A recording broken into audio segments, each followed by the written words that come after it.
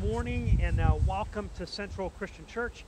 Hey, one thing that I am excited about is announcing our board's decision to go back to indoor live worship services on March 21st. So it's been a long wait to get to that point. I'm glad that we are approaching it. There are instructions online on how we're going to handle that, and we are also going to get a letter out to you this week. So that's an answer to prayer, and let's continue to pray that God will just guide us through that and help us to restart at a reasonable time and in a good way. So I'm looking forward to that. Hey, I want to thank all of you for supporting the Brackney family. We had a funeral on Friday for Joan Brackney, and Larry and Judy Chrysler were invited to represent us. The service was just a private one for the family. But that service is online. If there are any of our members who are friends with Joan and want to watch that service, it's online at the Conroy Funeral Home. But again, thank you for supporting the Brackneys. Hey, let me say an opening prayer, and then we will go ahead and get started. Father, I thank you for this day. Thank you for this place, the opportunity we have to be worshiping today. Lord, we pray that your Holy Spirit would guide each aspect of the service. Lord, I pray that people would hear the service in ways that help all of us to be more like Jesus Christ. We ask this in his name. Amen. Good morning. So if you guys see me fidgeting around, I realized this morning after a day full of sledding in the snow and getting very wet that my boots are still wet from last night. So if you see me moving around or like dancing or something, don't worry, I'm not getting too into it. It's the boots. So, by a show of hands, who here is confused by the Trinity? All right, I see 1, 2, 3. I can't see Dan or Lauren. So, about 3/5. I'll assume it's the same as you're visiting us from home. I don't understand it.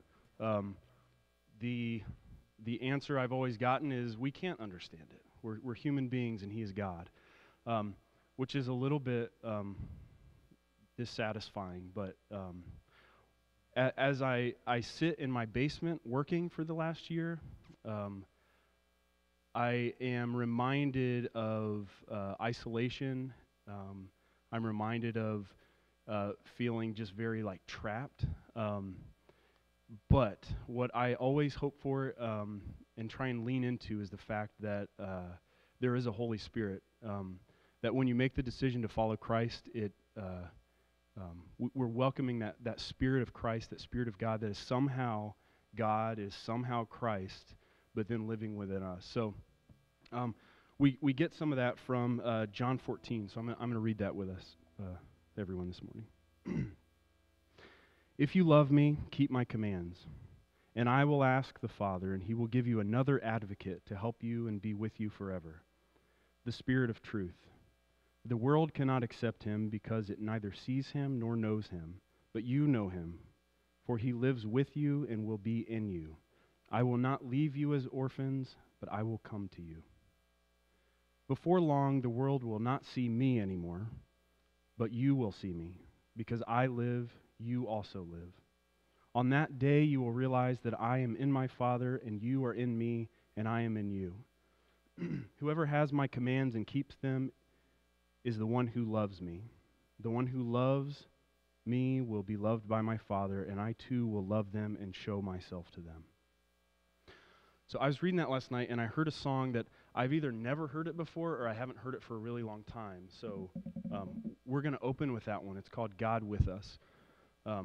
So that's kind of my reminder to say, I've never done this one before, and I learned it last night. So be forgiving.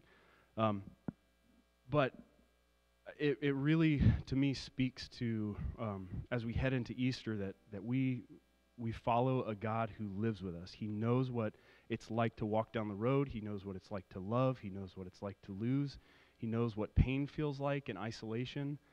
And there aren't many things that offer that. The thing that saves us from the situation we're in, the situation of death and loss, is the same thing that walked that and knows it intimately. So So that's kind of a lead into our song today. So we actually have lyrics this week, so feel free to sing along.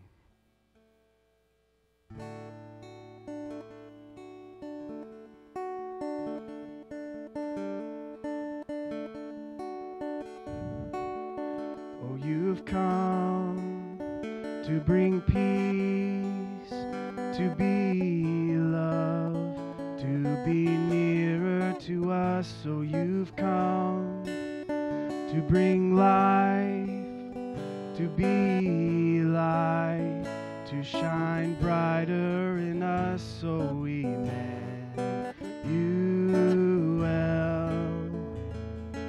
God with us,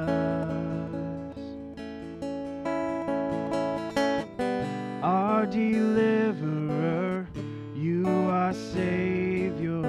In your presence we find our strength over everything, our redemption, God with us.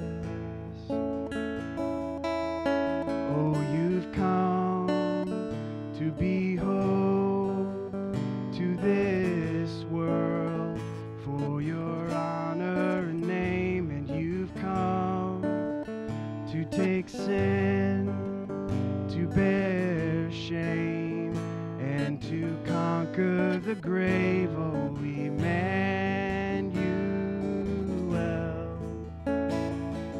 God with us,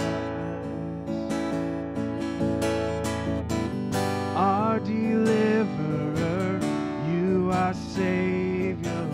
In your presence we find our strength over everything, our redemption, God with us.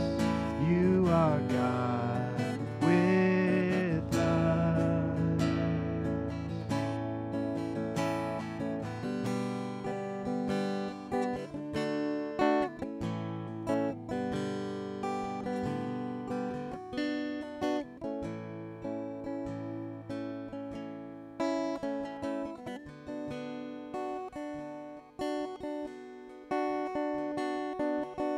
You are here, you are holy, we are standing in your glory. You are here, you are holy, we are standing in your glory. You are here, you are holy, we are standing in your glory. You are here, you are holy, we are standing in your glory. Our deliverer, you are Savior. In your presence we find our strength over everything, our redemption, God with us. You are God with us. You are God with us.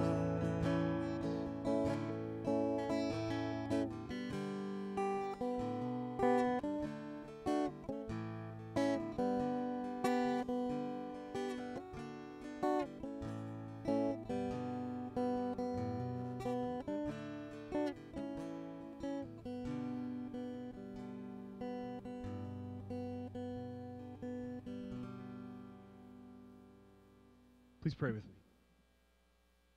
God, I thank you for this day. I thank you for the chance that we have, even remotely, to join together and sing some songs and learn more about you. God, I thank you for the Holy Spirit. I thank you that we don't have a God who's distant, but we have a God who's with us. And through that, we have connection to every person watching today, every person in the building here, every person who's not watching, but that lives in you. And you say that those who love you love the Father. Because of that, the Father loves us, loves Christ, and Christ loves us, and we get to live in him here on earth, but then ultimately in heaven. So God, I pray that I will find peace in that. I pray that I will find hope. I pray that that will be an encouragement every day, especially when I need it, but even when I don't. Amen.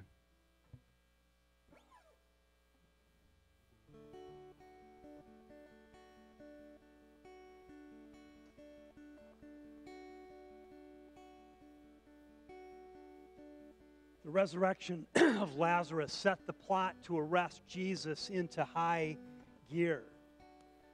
Pharisees and even members of the Sanhedrin are beginning to put their trust in Jesus Christ. And while that happens, the Jewish leaders retreat to Jerusalem and begin to plan for the arrest and the death of Jesus Christ. John wrote, "Therefore many of the Jews who had come to visit Mary and had seen what Jesus did put their faith in him. Some of them went to the Pharisees and told them what Jesus had done. So from that day on, they plotted to take his life. Not only Jesus' life, but Lazarus as well. The chief priests and the Pharisees gave orders that if anyone found Jesus, they should report it so that Jesus could be arrested. Jesus no longer moved about publicly among the Jews. Instead, he withdrew to a region near the desert, to a village called Ephraim. And while in Ephraim, Jesus has a conversation with a person that tells us a lot about Jesus' thoughts about wealth and about evangelism and about the cost of becoming a disciple. What do we know about this young man that Jesus encounters? Well, first of all, we know that he is young, and we know that he is described as being very rich. Luke tells us that he's not only rich, but he's a powerful person. He is a ruler. Perhaps he achieved his position of power as a result of being very wealthy. And he's either a member of one of the religious councils or perhaps a local magistrate of some sort. We know that the person that Jesus is encountering is serious about his faith and his religion. He says that he's been disciplined to keeping the law and honoring the laws of the Old Testament. We know that he is intent to the point of possibly even being desperate. We're told that he doesn't just saunter up to Jesus. He doesn't just come to Jesus. But it says that he ran to Jesus and bowed down. He's unlike many who ask Jesus questions. Many of the other people who come to Jesus with questions were people who were trying to trick Christ, or they were trying to trap him into saying something controversial. But this young man is intent. He's desperate to get the answer to his question. He recognizes that Jesus is a good teacher. Some versions of the scriptures will say master. The word master is a word that was used to describe senior rabbis or people who had a reputation for being able to teach the scriptures and to teach the law. We know that he is a Pharisee because he believes in some sort of eternal life. The two major groups at the time were Pharisees and Sadducees. And the Sadducees were the religious liberals of the day who didn't believe in the resurrection and didn't believe in the miracles, but viewed Jesus as merely, or viewed the law as their primary source of instruction, and had no allegiance to Jesus at all, and did not believe in a resurrection. Again, he's like Nicodemus in that he comes in a spirit of sincerity. He wants to know the answer to this question. The conversation begins like this: Teacher, what good thing must I do to take hold of eternal life? If you're looking at the context in which this occurs, this encounter occurs right after the case where the disciples are trying to keep the children from coming to Jesus. And Jesus says, "Let the little children come to me, and do not hinder them, for the kingdom of heaven belongs to such as these."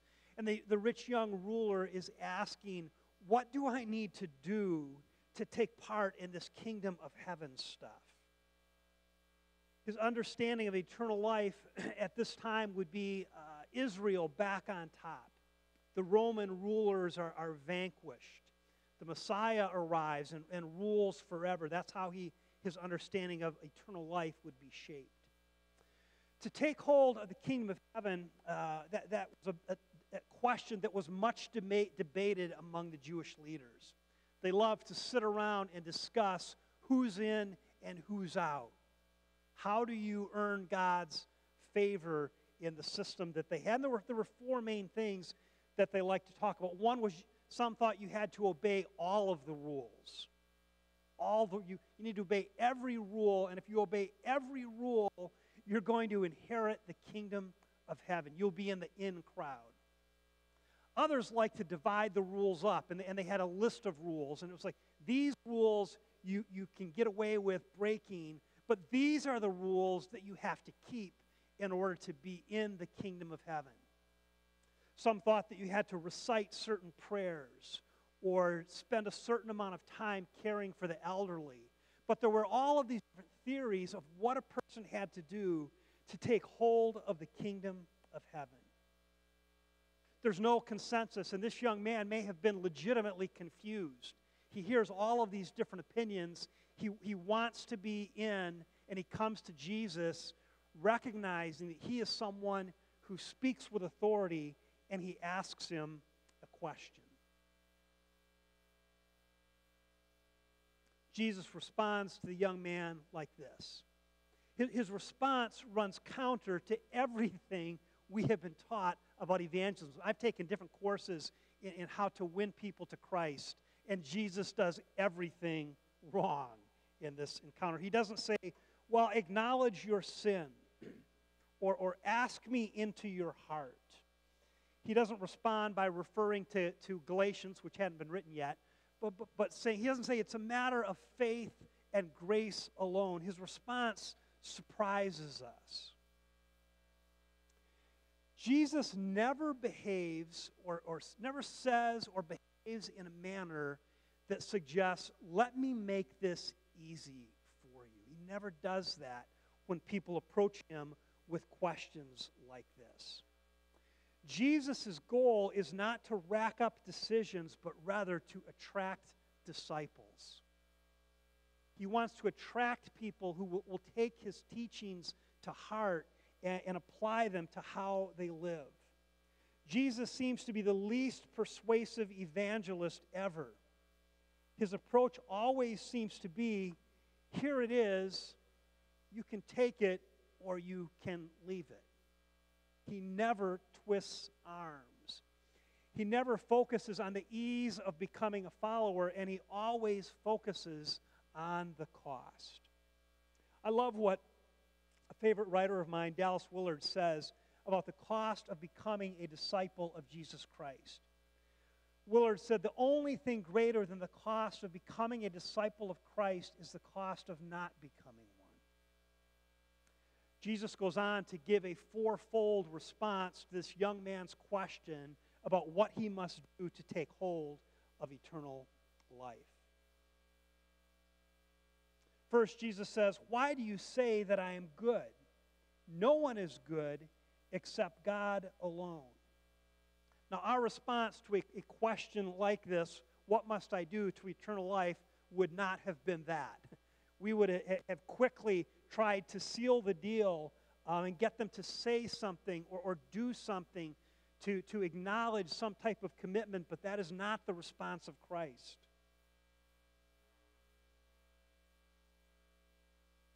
But our personal salvation is part of a broader story that God is telling.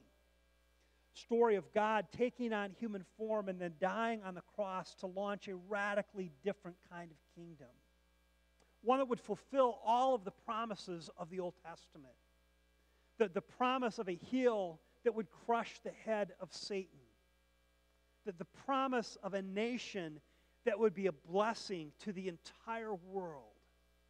And the promise of a benevolent king who once taking his throne would never give it up, who would rule forever. That's the story that's being told. Here's what Jesus seems to be saying in his response when he says, "Why do you say that I'm good? No one is good except God." A couple of points. One is he's saying there isn't any good thing you can do to take hold of life.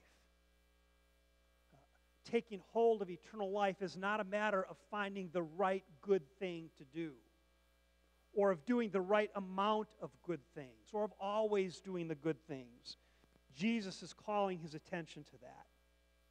I think another part of Jesus' response is he's making the point that it isn't enough to recognize Jesus as just a good teacher. By saying that no one is good except God alone, Jesus is leading this young man through an argument or discussion that presents where he is presenting himself as the Son of Man, as God himself. Then Jesus says another thing that is an affront to how we have been taught to do evangelism. He says, well, if you want to enter the kingdom of heaven, just keep all the commandments.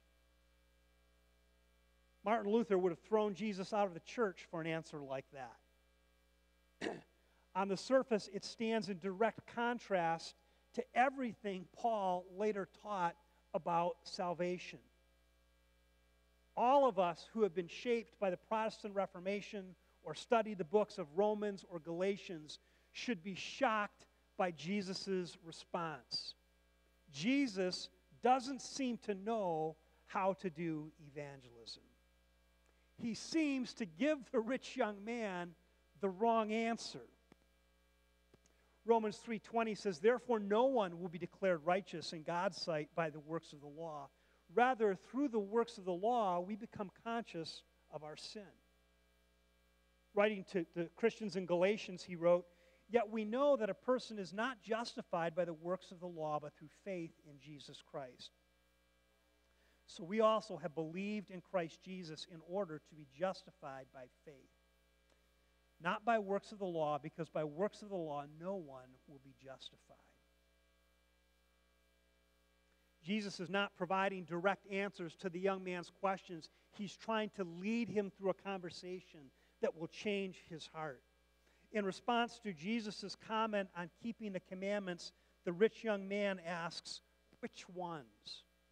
Which ones do I need to keep?" And Jesus' response is very interesting.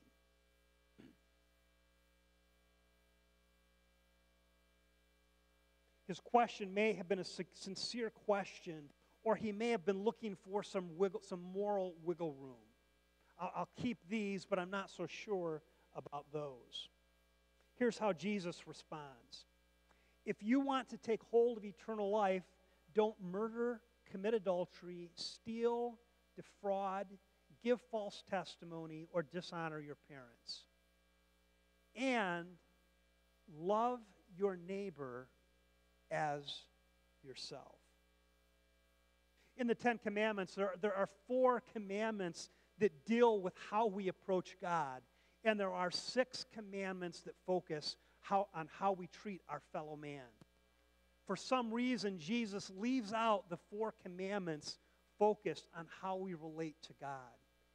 He's shifting the attention to how we treat our fellow man. Another thing that is interesting is that he omits one of the 6 commandments that deals with how we treat our fellow man. One of the commandments was do not covet, and Jesus replaces it with the commandment do not defraud. Perhaps this young man was so wealthy there was nothing for him to covet. Perhaps he had gained some of his wealth by defrauding his fellow man. But then Jesus goes on and he picks an obscure law from the book of Leviticus, one that Jesus would eventually elevate to one of the most important 2 laws that a person can keep. Love your neighbor as yourself. Jesus' response doesn't cut through the young man's self-righteousness. The rich young man, instead of saying, well, I failed to love my neighbor as much as I should, he basically says, great, I've got this. What more do I lack? I've done all that. Is there anything else I need to do?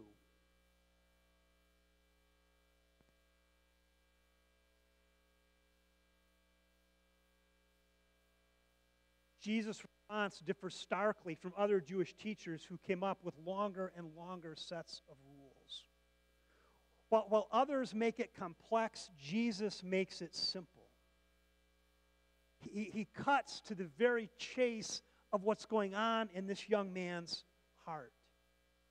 Jesus answered, if you want to be perfect, go. Sell your possessions and give to the poor, and you will have treasure in heaven. Then come and follow me. When the young man heard this, he went away sad because he had great wealth. Jesus essentially said, you will experience forever life when you let go of things and put God ahead of everything else. N.T. Wright wrote in his commentary on Matthew, Jesus doesn't often seem to have told people to give up everything and follow him. When he did it, it was either because, in the case of the 12, he wanted them to be free so that they could be with him at all times and share in his work, or because, in the case of this young man, he sensed that his possessions had become his idol, his alternative God, the demon that would kill him unless he renounced it. Wright continued to say, we all have something like that in our lives. It may not be material possessions. It is up to us to examine our hearts and lives to see what it is that is holding us back from serving God with the completeness that Jesus longs for.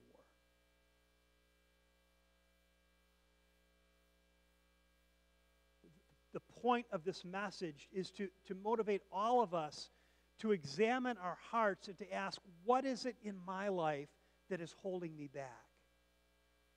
What is keeping me from embracing Christ as my Lord and Messiah in a way that will lead to completeness spiritually? Anything that comes between us and God diminishes our ability to experience the kingdom of heaven. For some, it may be leisure. For others, it may be sports or family or political interests. There are all kinds of things that can become idols in our lives. Things that we worship more than we worship the Lord.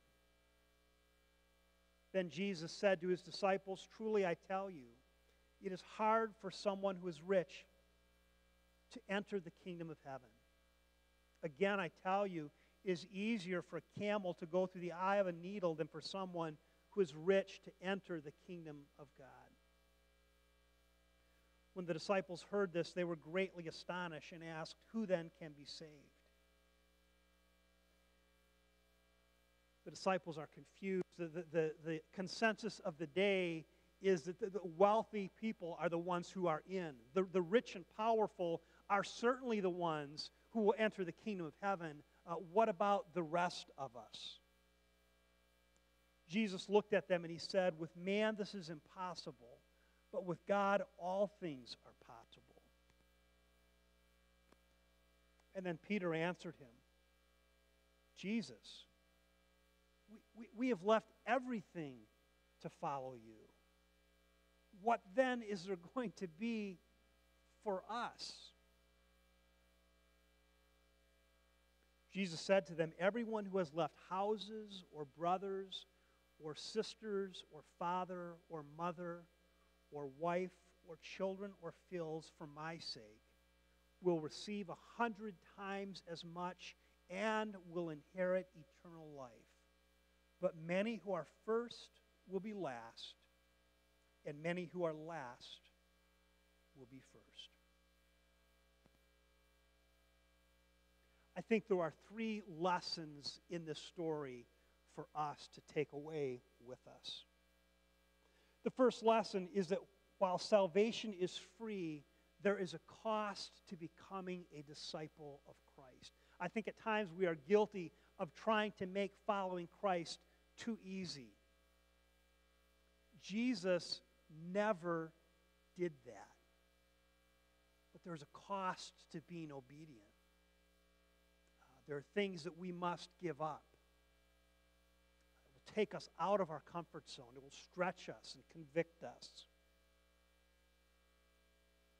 Second lesson that we get from this story is that giving to the poor is a measure of our commitment to Jesus.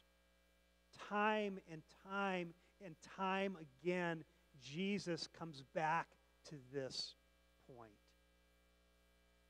If you want to practice true righteousness, take care of the people around you who are most in need. Jesus' half-brother James wrote to the Christians in Jerusalem that true religion was taking care of the widows and the fatherless. It's giving of ourselves to make life better for vulnerable people, for the people who live on the edges, not enjoying the comforts of life that we do.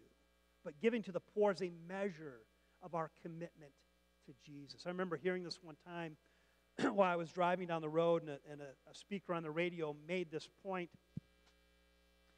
And I thought to myself, Carl, how much did you give to the poor this year? I was convicted. And I was ashamed at how low the amount was. Question for all of us to ask right now, not how much have we given to the church or how much have we given to that, but how much have we given to the poor this year? A question that tests the measure of our discipleship. It doesn't merely test the measure of our discipleship, but it has the potential to lead us deeper into the experience of the kingdom of heaven. There is a joy in giving. There is a fulfillment that comes from serving people in need that nothing can match. Because when we do, our lives are reflecting the life of Christ and lining up with the kingdom of heaven. While salvation is free, there is a cost to becoming a disciple. Giving to the poor is a measure of our commitment to Jesus. And then finally, God exorbitantly rewards those who develop the heart of a giver. Jesus promises a 100% return.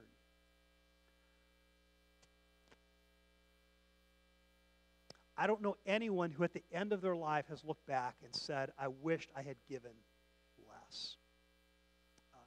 Let us, as followers of Christ, be willing to pay the cost of being a disciple of Jesus Christ. We can't outgive God. He will exorbitantly reward whatever we do. But most important is the fact that like Christ, we have a heart for people who are in need and are willing to sacrifice of our own, sacrifice of ourselves to meet it. We close with a word of prayer. Father, I ask that your Holy Spirit would examine our hearts right now. Lord, I pray that each one of us who is listening to the service would ask, how much have I given to the poor this year?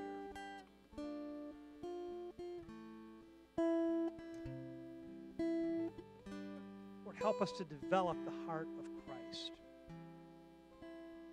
Lord, help us not to merely recognize him as a good teacher, but to recognize him as our Lord, our God, one who deserves our full allegiance. Lord, help us not to be merely believers, but to become disciples, people who study the life of Christ and work to make it a part of who we are on a daily basis. Father, we pray for people in need. We pray for people who have been living on the streets. We pray for people who are struggling with addictions. Lord, we pray for people who are unemployed and worried about how they're going to meet the next month's bills. Lord, I pray that you would bring these people to our attention and help us to respond with hearts that bring praise and glory to your name. We ask this in Christ's name.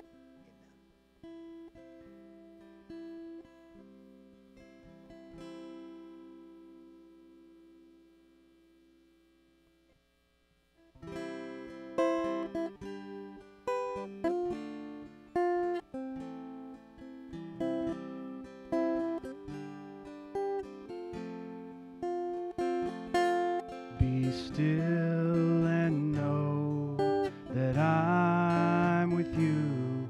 Be still and know that I am here. Be still and know that I'm with you. Be still and know.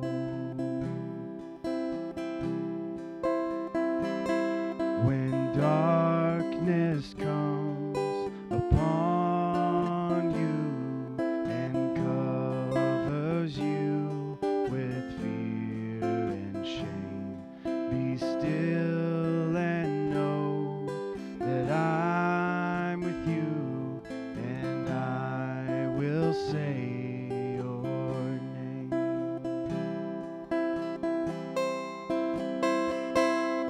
If terror falls upon your bed and sleep no longer comes, remember all the words I said. Be still and know.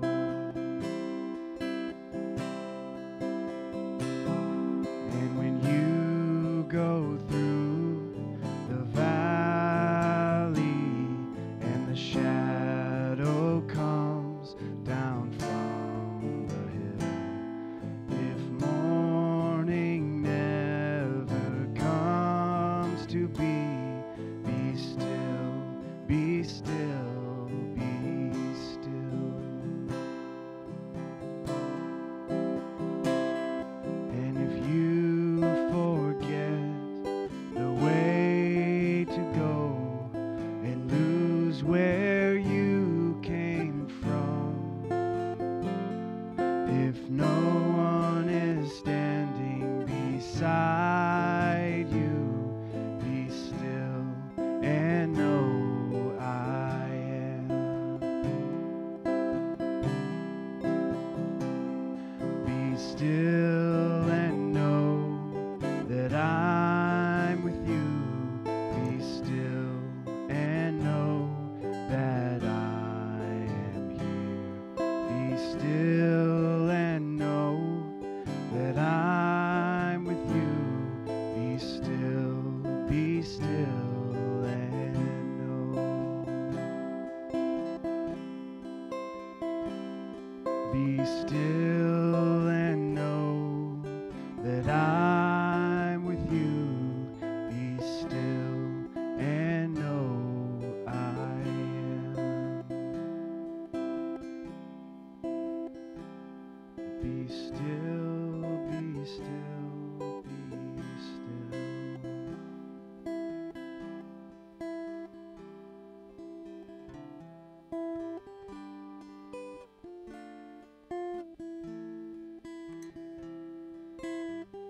One reason that we can't outgive God is because he gave his very son for the forgiveness of our sins. We come to the table now focusing our thoughts on the sacrifice of Jesus Christ, remembering that he allowed his body to be broken, he shed his blood so that our sins could be forgiven. And when God forgives our sins, he casts them as far as the east is from the west. He tosses them behind his back or throws them into the deepest part of the ocean, because Christ's death has paid the price for our sin. I'm going to read a passage of Scripture, and then I'll say a prayer, and then we will take the bread and the cup together, proclaiming the death of Jesus Christ. Paul wrote, "For I received from the Lord what I also passed on to you. The Lord Jesus, on the night that he was betrayed, he took bread, and when he had given thanks, he broke it, and he said, 'This is my body, which is for you. Do this in remembrance of me.' In the same way, after supper, he took the cup, saying, 'This cup is the new covenant in my blood. Do this whenever you drink it in remembrance of me. For whenever you eat this bread and drink this cup, you proclaim the Lord's death until he comes.'"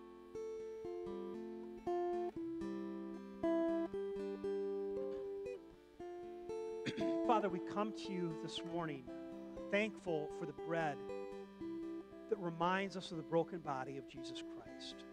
Father, we come with gratitude for the cup, reminding us as we drink it that Christ's blood was poured out for the forgiveness of our sins. Father, we humble ourselves, proclaiming the death of Jesus Christ. We confess that we are broken and sinful people. We confess that there are times we are not willing to pay the cost of being a disciple. Father, work in our hearts to shape us to be like Jesus. Father, we are so grateful that we stand before you today clothed in the righteousness of Jesus Christ.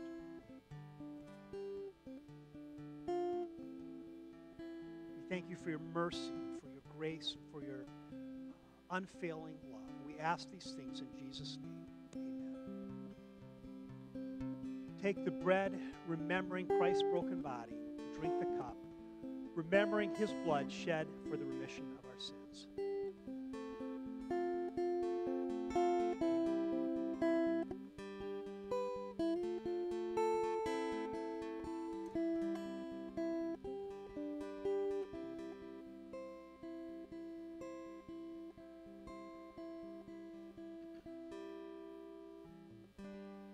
Thank you so much for joining us for worship today.